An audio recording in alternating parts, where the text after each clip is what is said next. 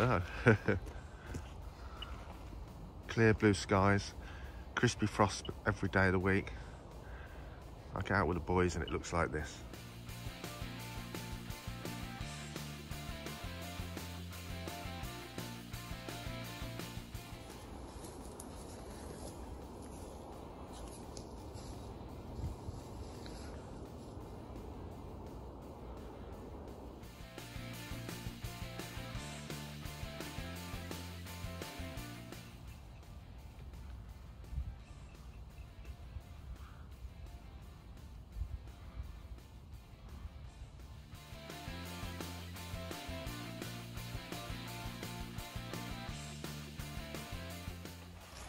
You may have heard me mention Eric, the best goshawk in the world.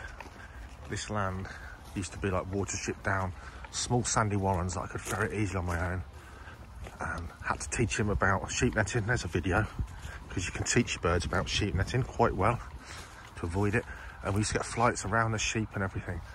And this land really produced that bird's kind of, what's the word? It produced his talent, because any falconry, if you can find endless game for your young hawk to hone its skills and its confidence, you're going to get a made bird much quicker and much better.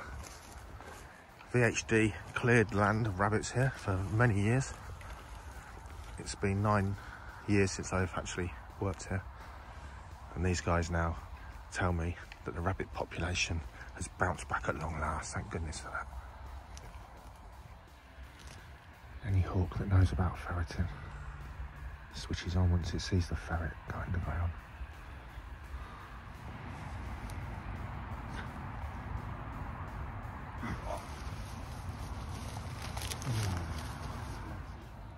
Ho!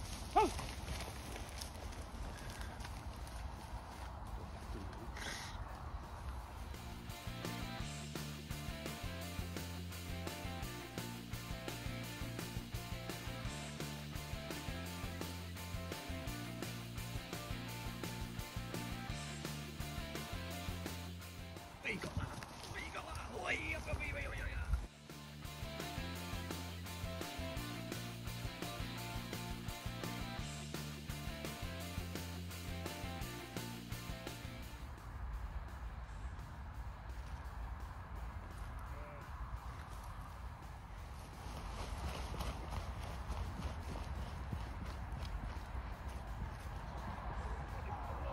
I've left the boys and our guest Tommy's gone back to pick up his hawk. I've just seen a rabbit run from one warren to another. Oh look, a heron. You know, I've left the boys, getting very cold. I've dressed to walk with an eagle. You do get very warm very quickly, so not many layers and blooming cold ferreting, so good luck to those two. Difficult day, and do you know why? Because Kyle invited another countryman friend and his son, and you can guarantee it, you invite someone along to show them a good day's falconry and it's tough. So this was okay, nobody filmed it again. We had one good flight out over an open field where he put in from above, and the hare did a really good one too. That was that. And the last field, walking back to the car, a really good flight. Tommy put a hare right under his feet, that ran and bumped up another hare. As they ran through the hedge, Zeus actually was slipped out the hood and he was unsighted, flew off at a slight tangent, but as he cleared the hedgerow, he locked on and put in an awesome flight and seemingly kicked the hare along and bowled it across the field, but certainly didn't manage to get hold of it with his feet properly. So yeah, just not getting these flights on camera. So hopefully when you're watching this video, we'll have sort of stored up some clips ready for this kind of Christmas special falconry journal. So it's going to be longer, hopefully, with more action. Wait and see.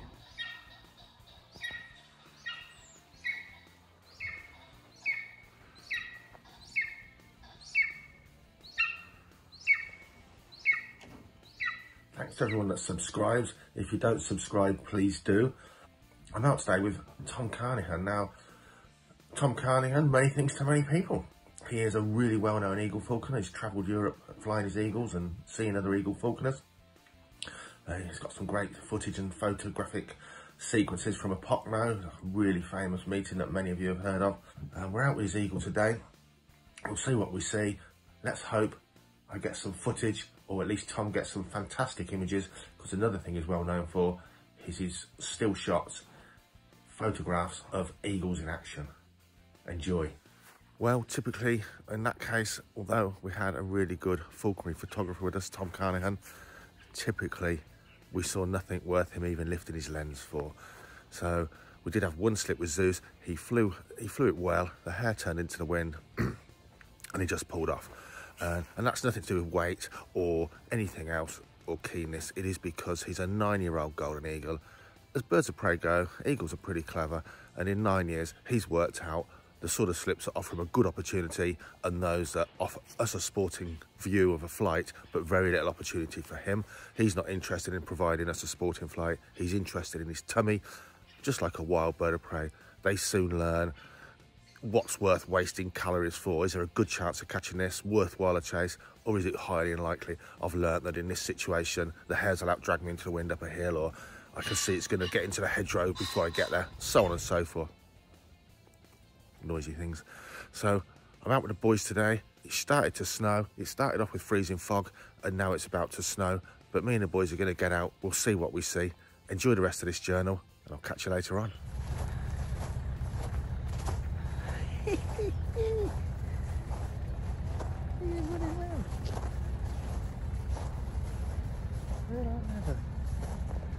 thought it was a lump of horseman.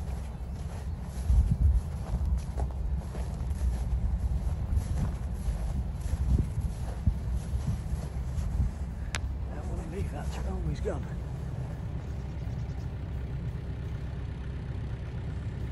Next door's gone.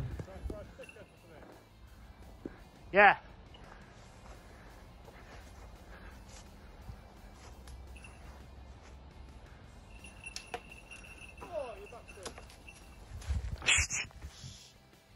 Hey, I'll stop throwing a minute.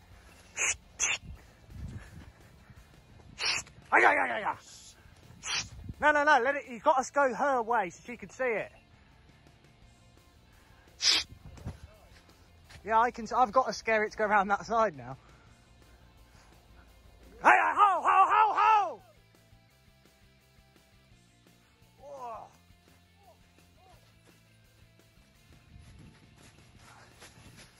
Okay, so this edition's book review has to be Where Eagles Hare by Tom Carnahan. A really good book. A word I don't like using a lot, but it is a real journey. You're going along on his journey and his falconry. Some great anecdotes, funny, harrowing, what every good book should be, and educational. Where Eagles Hare, I don't know if it's in print and there's any new copies out there. Do some searching. It's well worth looking into. And of course, while we're on Tom's subject, Kaiser slip-ons. This is someone it is that old English inventor mentality, reinventing the wheel, which is incredibly hard to do, and he has with the Kaiser slip-ons, as well as some of his amazing eagle hoods manufactured in a way that no one else in the world has tried. He puts a lot of time into these. They're not whims. They get field trialed for a very long time before production and then tweaked and adjusted as people give him more and more feedback as time goes on.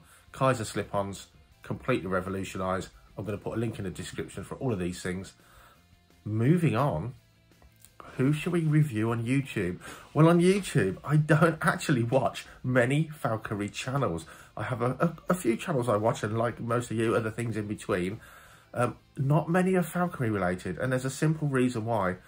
If you watch a lot of someone's videos, it's easy to plagiarise without meaning to sort of copy some of the stuff they say, and I want you to realise this is all real on this channel. So weirdly, the topic I watch least of on YouTube is actually falconry based topics. But my next recommendation, there are still to come, don't worry, is Mercer Falconry. Dan Mercer, compared to me, he's a young up and coming. He will admit himself he does very little hunting falconry, but the work he does with birds of prey, flying in falconry displays, education, experience days, like many of the staff here at Icarus Falconry, gives him a huge and in-depth knowledge of falconry, training and working with these birds of prey. He's got a nice way about him. His videos are interesting and he puts a lot of time and effort into them.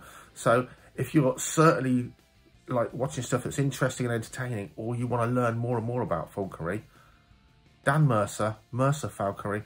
Check out this channel. I think you'll enjoy it. And the reason why, an awful lot of folks say to me, I really like watching your channel, Dave. I also like watching Dan's channel. Weirdly, I spoke to Dan. He gets told the same thing. So there's similarities there, maybe for that educational side that people enjoy. So highly recommend this week's YouTube video, Mercer Falconry. Check it out. I've only watched a few of his channels. We did collaborate on one of them. I think you'll enjoy them. Enjoy the rest of the video.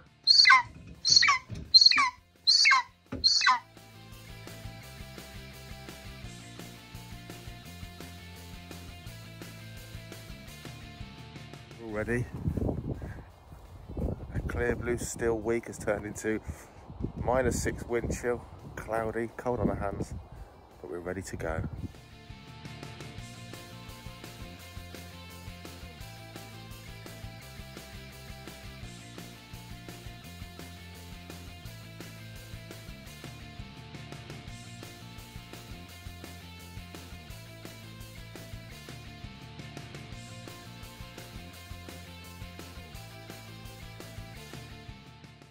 Well, that's Kyle sorted.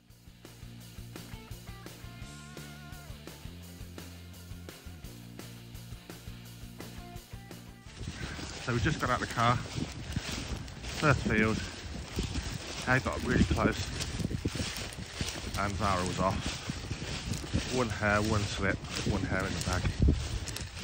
I think you'd be hard pushed now to find another Hares in the UK that can take hares as well as Zara. She literally has taken a hare every single time Kyle's took a hare hawk in this season.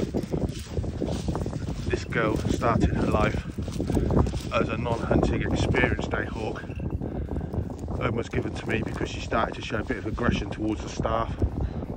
We started hunting her on rabbit, and then Kyle took her on his all-rounder, squirrels, feather, rabbit, and then really switched her into flying her out of the hood like an eagle. And it doesn't matter how far the slips are. I'd match this bird against any goshawk and any golden eagle on hares at any distance. She's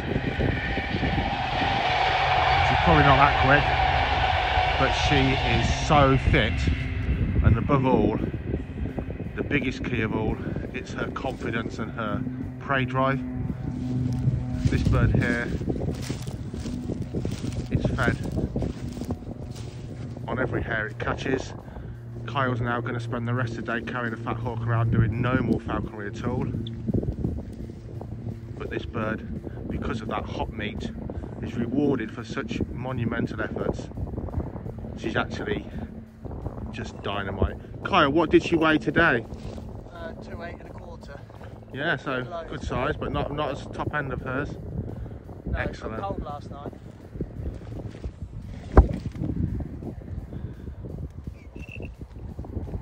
And that's how it's done.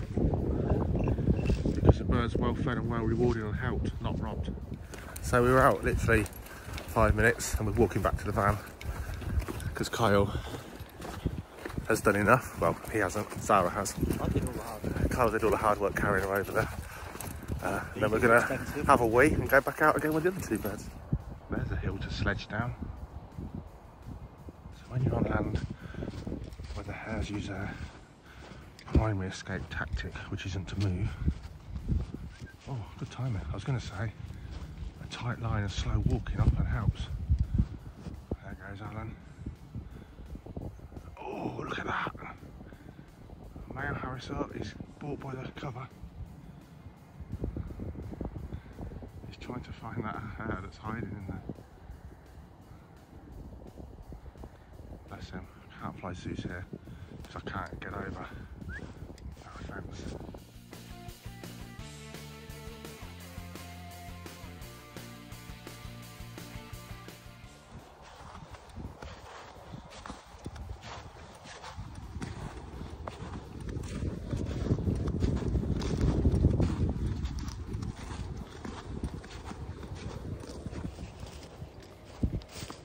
Oh, look at this.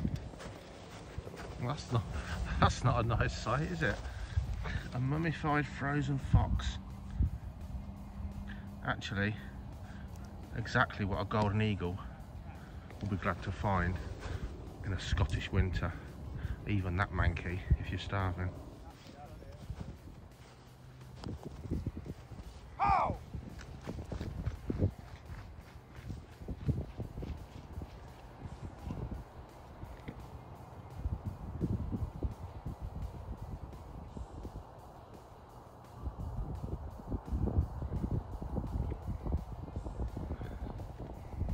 So you can see Alan's flying them. He's not making too much effort to bind. Now Alan's flying at nearly £1.13 which is huge for male Harris hawk because he's massively in condition, massively muscled, and he's an imprint. But even he's getting to the point, he's realising binding to hares is probably stupid. Tommy would like to just catch one with him because he's shown such zeal for them, but I think he's realising, like most male hawks do, it's kind of a stupid idea. There's smaller things to catch.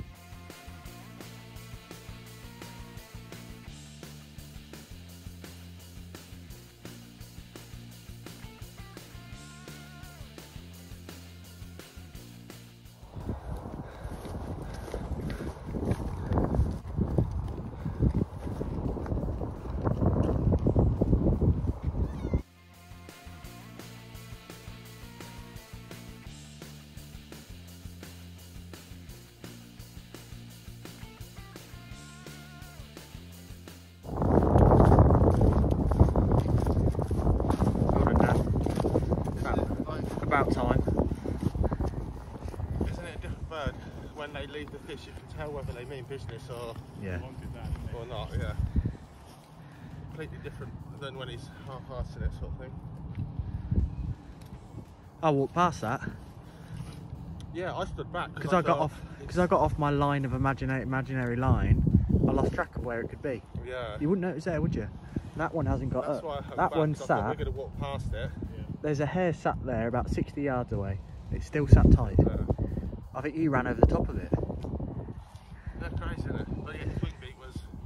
But that's him. It was tucked in when he was just pumping. He knew Yeah, that's Shoulders him. Like, this is in my favour. There's a slope downhill. It's running the right way. He puts everything into it when he feels totally confident, Yeah. and puts nothing in when he thinks it's a half a chance. You know, he's 9 years old and he knows which is hard work, which is likely to be successful. It looks the sort of size that he'd want. So really good flight. Zeus made up his mind the minute he left the glove that he was going to catch this one. And to a degree, I think that's a parent-reared 9-year-old eagle that's flown enough game to know when it sees a really good chance, or I've flown this sort of thing before, normally the hare gets to the hedge or it goes up the steep hill, it's hard work. He's done it all, he knows it all. He's not a first year bird that chases anything, but if we get it right, we get a really good flight. He was going to catch this the minute the hood came off, and so that is how it is. It's that much difference in attitude, which makes up for all the flights where he half-asses it and he's very disappointed. And again, just like Zara,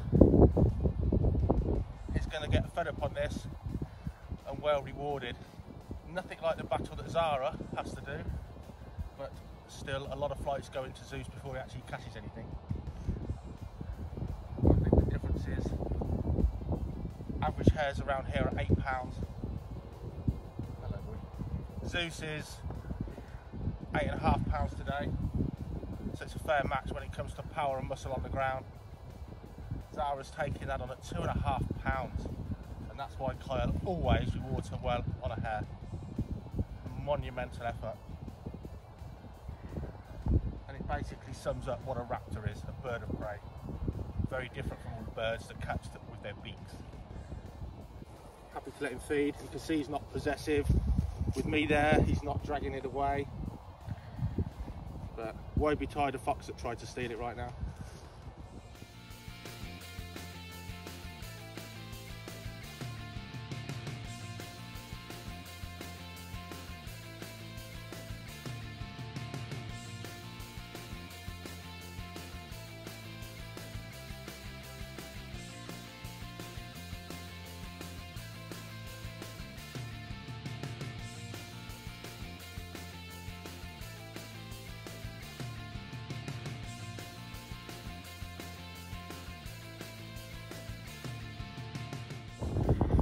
Zeus back in the van, a bit lighter, change of terrain.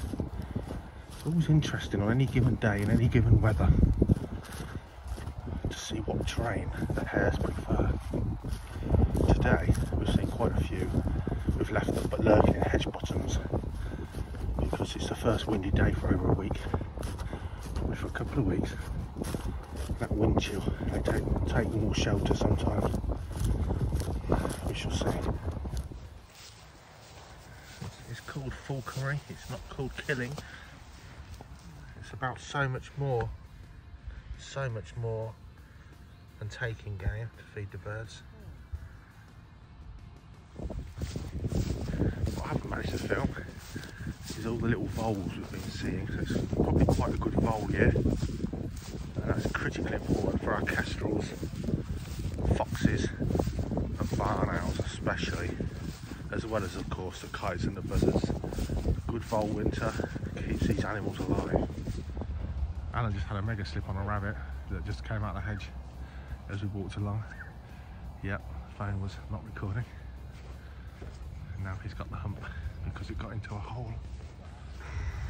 No, he hasn't. He's got the hump because the cows just go running over. And away they go. And away.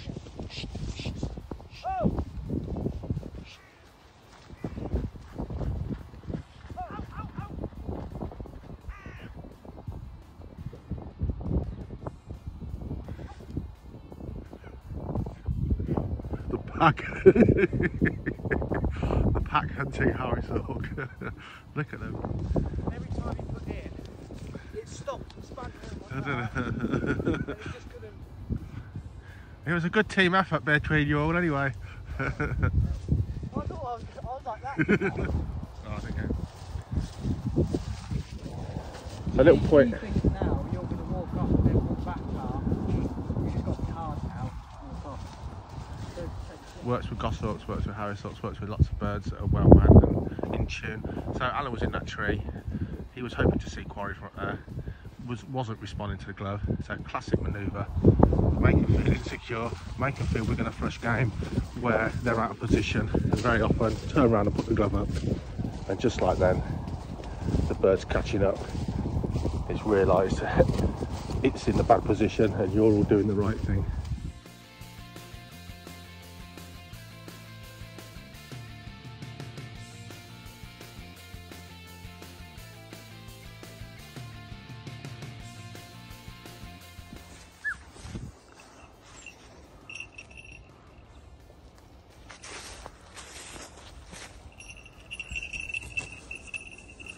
That was a pretty good trip out with the boys actually, sort of to end this Christmas special, I can't speak, this Christmas special Falconry journal.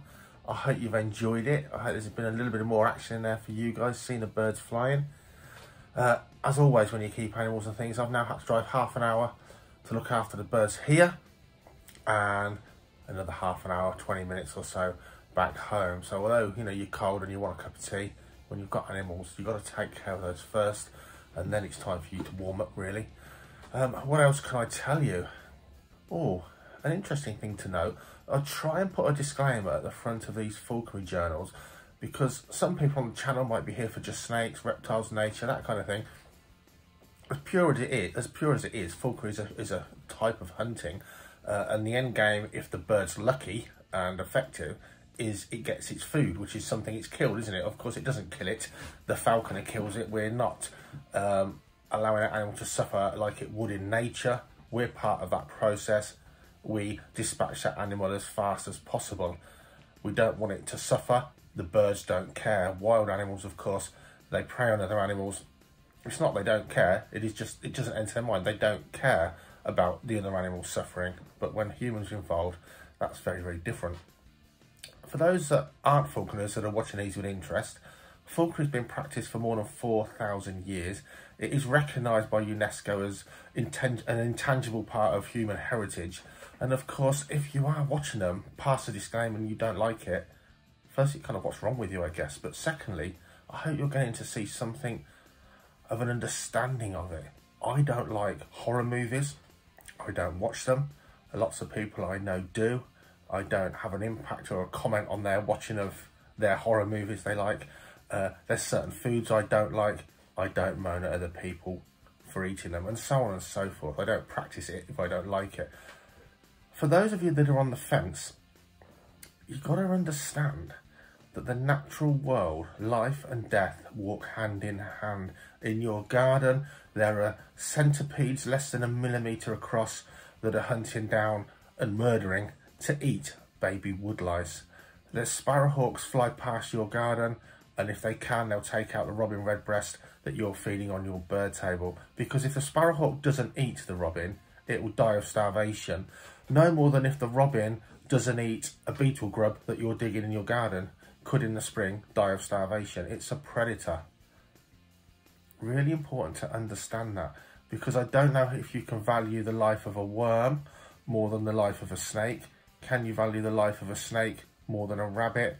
Is a rabbit being common? Is its life worth any less than a hare?